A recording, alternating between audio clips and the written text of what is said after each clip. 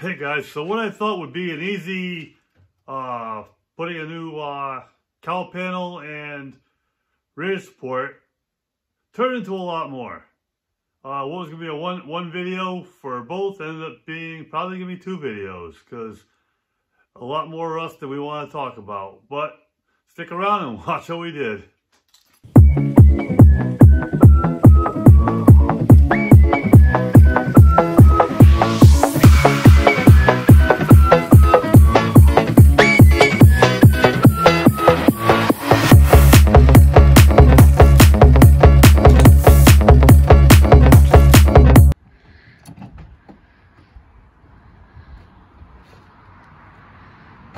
Hi, and welcome to Mike's Custom Garage.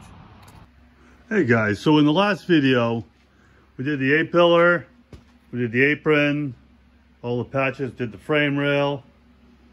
In this video, I'm going to replace the radiator support.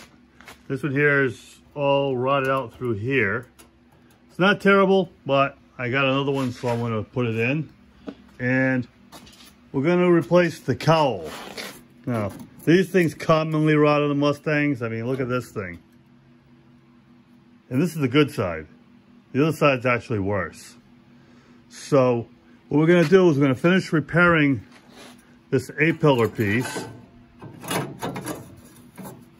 which will go back in there as such. This isn't terrible, but it's got some rust in here. I want to fix all this. I'm going to fix this. So this will go back in here. And then we're going to take out the cowl. And as you can see, the radiator support here, it's all rotted out through the bottom too. So we're going to change this out. I have another one. We'll show you that one in just a minute. Okay, here's the radiator support. This actually came off of my red Mustang. When I changed the front of that, I used the 14 radiator support. So this one here was left over. It's still not perfect. It needs a little repair down here and repair here. That's why I didn't blast this section. I was going to cut it up and across to put a new piece on. But there's still a lot better than the one I had in the Mustang now. So, you know, at a couple $100 to replace this, we can fix this. It's not bad. The other piece that goes in the back of this, I have that brand new. So we're in good shape. So we're going to make some pieces made. We're going to make this piece right here and this piece for now. Get the support finished, and then we're going to take that cowl out and get that repaired. What I've done here is cut a piece of metal big enough to take care of all the pitted areas here. Next thing I'm going to do is I'm going to scribe it across these lines, and then I'll cut it. And then it'll be the exact replica of what's here. We'll cut the back off it and weld this thing on. Okay, now I got the piece cut, and it's ground down to be the exact replica of the edge here. What I'll do now,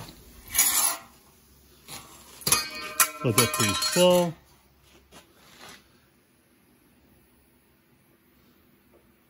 Maybe I'll trim this back just a little bit, make it not quite so close to that. I don't want to be welding that close to the holes. So we're going to trim this back just a little bit. Okay, got the lines marked up where I want them to be.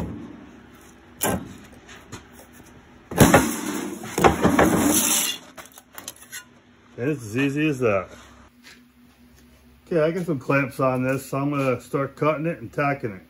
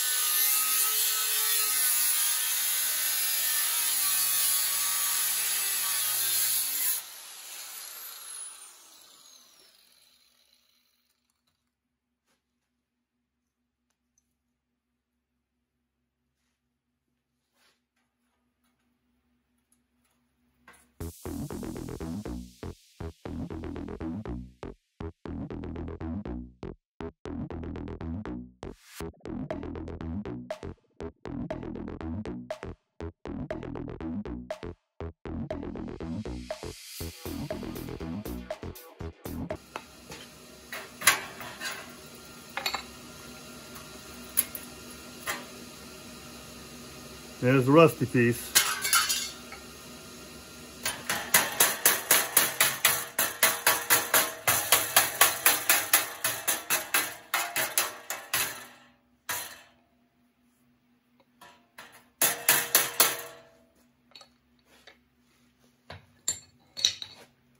Okay, we're gonna weld all this up and we'll come back. So yesterday we sandblasted the radiator support, put a patch in here. Now we're gonna put a patch in here, and then this support will be good enough to put back in the car. So I made a piece, angle down, angle up. That'll just duplicate what it is on this side. So let's get this thing cut. Okay, so I welded my patch in. Now I'm welding the front piece in. This piece is this piece up here. So I'm welding that in, and if you look this way, looks like it's got a bow. It's all kind of wrinkly and stuff. What I'm gonna do, I'm gonna place a straight edge from one end to the other, and then I'm gonna straighten out that one in the bottom so it's straight across. So we'll clamp that in, and then we'll pry it up to get it straight. I'll sit you up in the tripod. Okay, so I clamped the edges of the radiator support in place, put a straight edge on it, and as you can see, that gap in the middle is what we want to get rid of. So we're going to pull it up and weld it accordingly.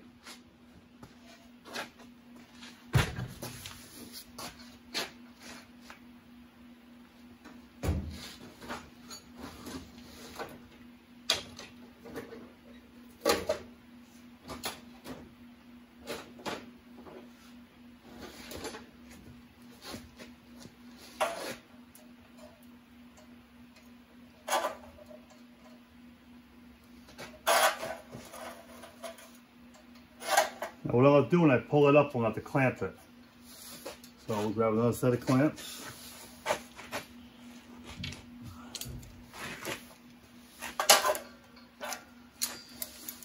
Let's get a set with a point on them, something else.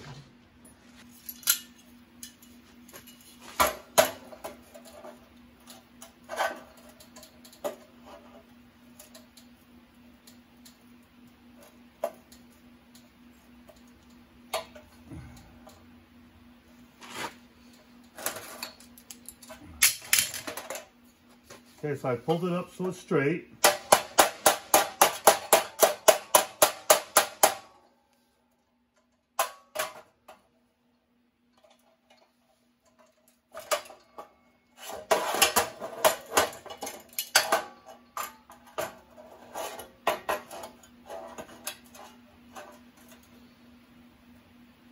Put a weld on it right there.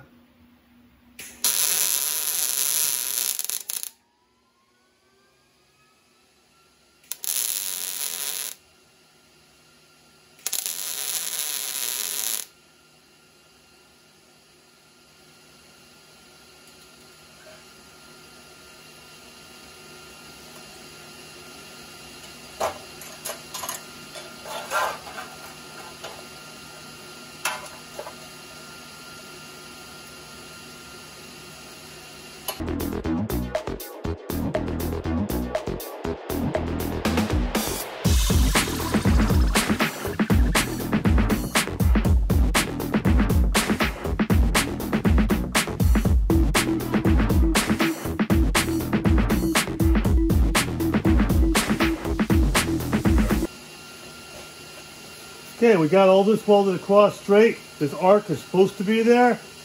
I gotta put a couple holes in here. Forgot to do that, so we gotta get some holes in there. We can weld that up. We'll grind it all down, and that'll be good to go.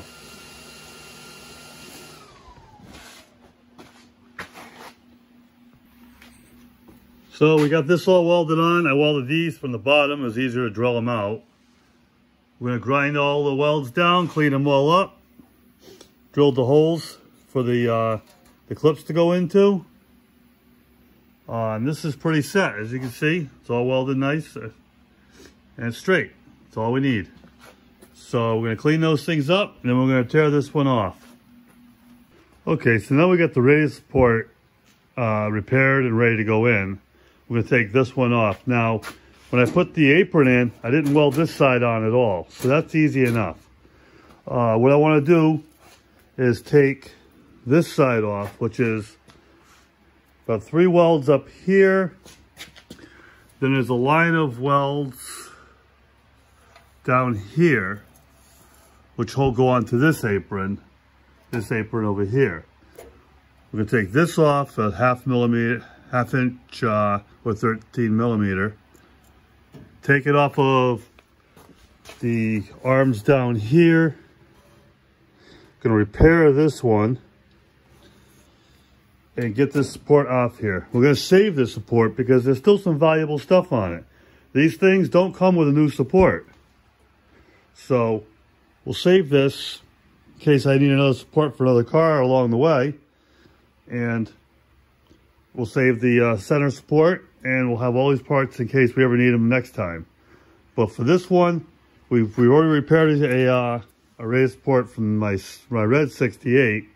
We're gonna cut these off. I'll show you. I'll get these off, get this off, get this thing out of here, and we'll get to it.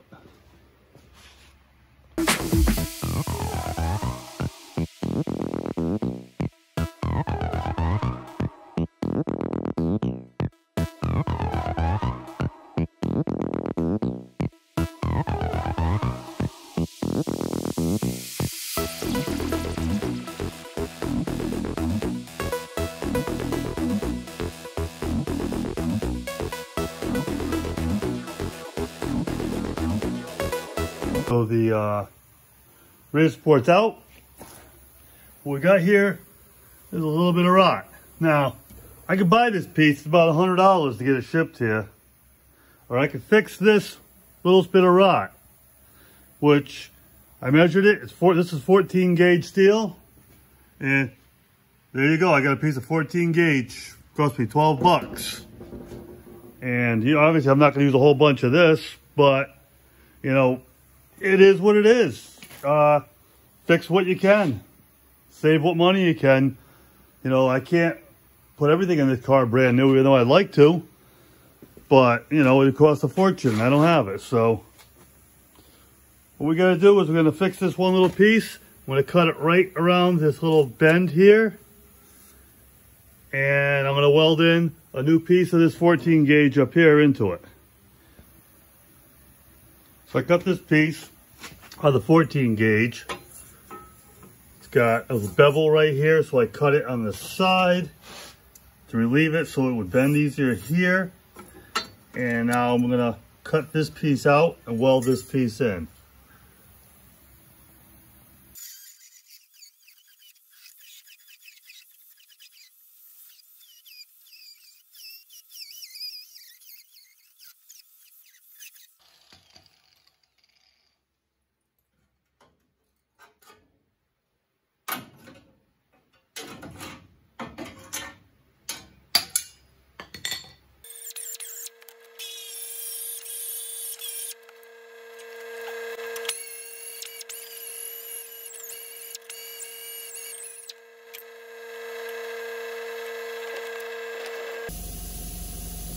Got the hole cut up, cleaned up. As best you can anyway. There's the new piece. We give a little gap between the panels so that there's a place for the weld to go. And we're gonna weld this thing in. Well, I did the Jeep frame. I'm gonna put a cutting wheel in between to give it some space. And I'll attack the edges.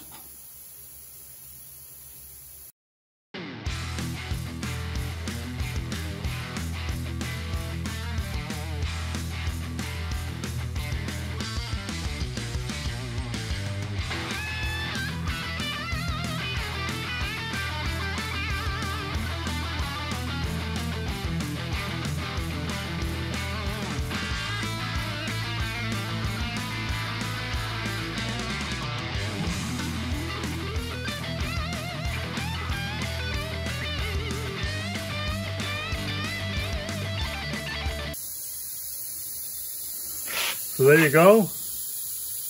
Patch all put in. We're in good shape for that now.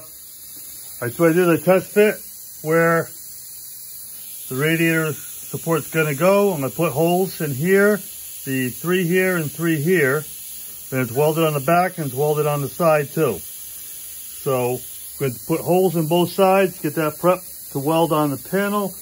And then we're going to put the race port on.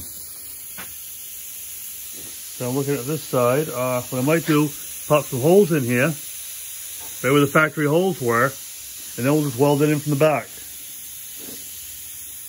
So let's get holes put in this thing and then we'll come back. Okay, we got the holes all drilled out. So they're drilled out there and there, right about where the factory ones were. We welded up the bottom of this apron. What we're gonna do now, take these out, this out, and these out. They don't belong here. What does is this. That's for the washer bottle. It's a little bag. Probably just leave it in there, but these other things don't belong in here. So we're gonna clean them up. We're gonna weld up the holes that they made. And then we'll put the race port on. The next thing I want to do, well, it's still easy, is fix that mess. This one's not so bad, but still could be better. There's grease fittings on there, that's fine. But at least put, you know, something on there so you can plug it up or make it round. Those aren't even round. That one ain't, and this one here is terrible. So I'm going to cut that out, make a patch for it, and then put a round circle there so I can get to the grease fitting, and it won't look so gross. That's terrible. But let's do those next. So this one was an ugly one. What I did is I cut it out, made it square. Now what I want to do to get out of the camera view, whoops, make sure you're still in view. Okay, what I want to do is mark the center of this grease fitting. So what I'm going to do is mark across it this way. I'll put a mark up here, mark down here, and I'll mark it across.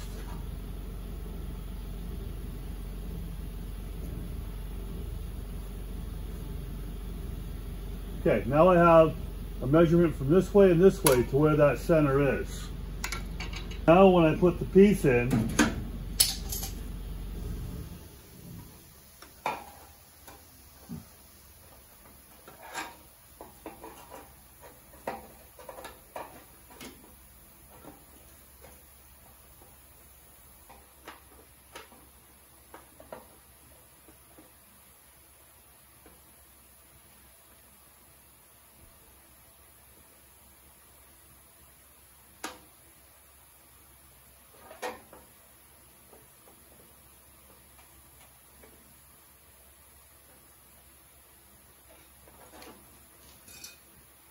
okay, so I marked the edges. I'll take a straight edge.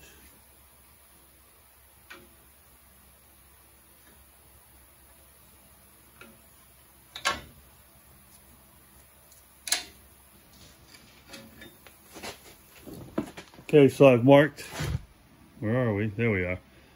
I marked the piece across, and that's where the center of that grease fitting will be.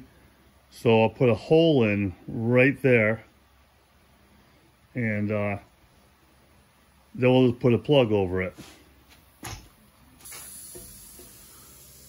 Okay, here's the patch for the passenger side. That ugly hole now will get filled with a nice round hole. Got a couple magnets holding the metal in place, and now we're going to weld it up.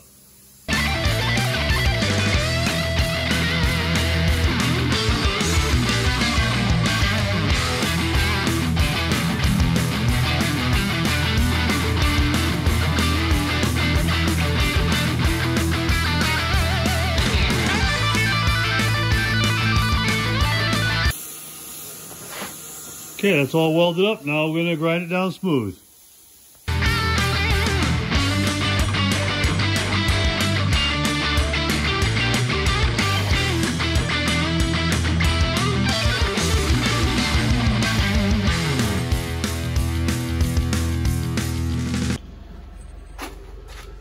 And there you go. Nice round hole. And you still get to the grease fitting. This one here, I'll have to grab my burr machine from work and I'll round that one to match. The other one is 1 3/8 holes, so we'll make this one match.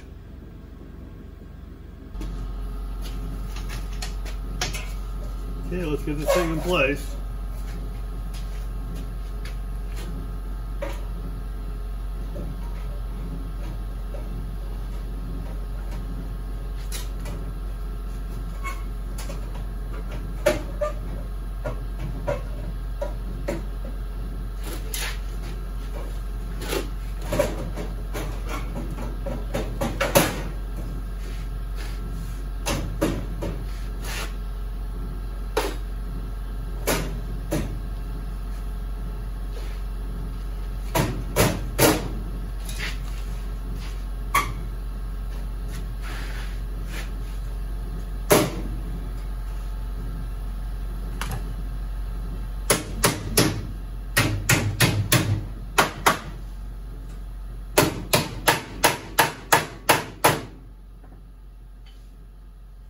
Probably should have put holes in there.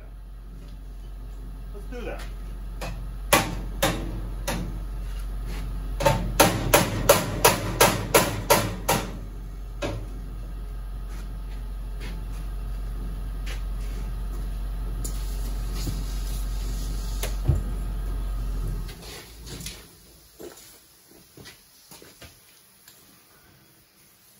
Okay, I want to stick some holes on the end so I can weld them onto the frame rails.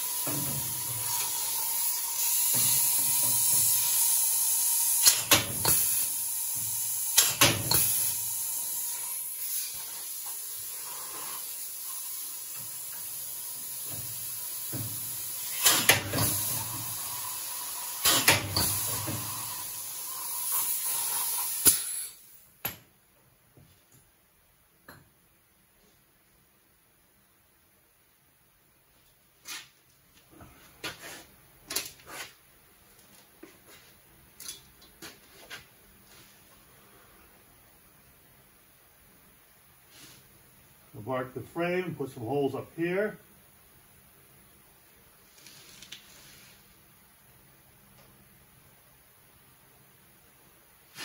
And down below.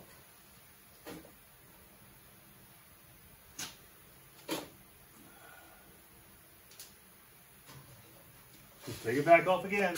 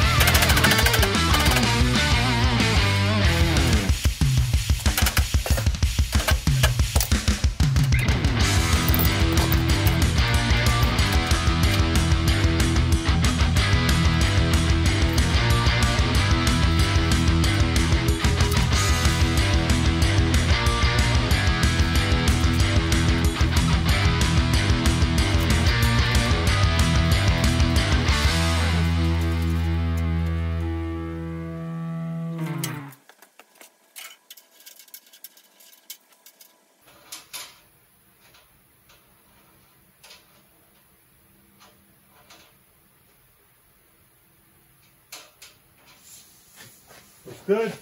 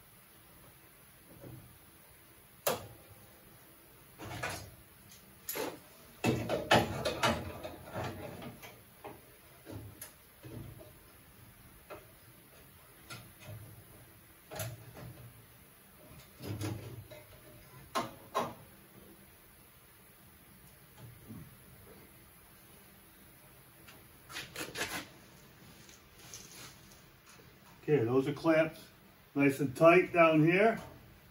Everything's tight here, it's square. We're gonna get to welding.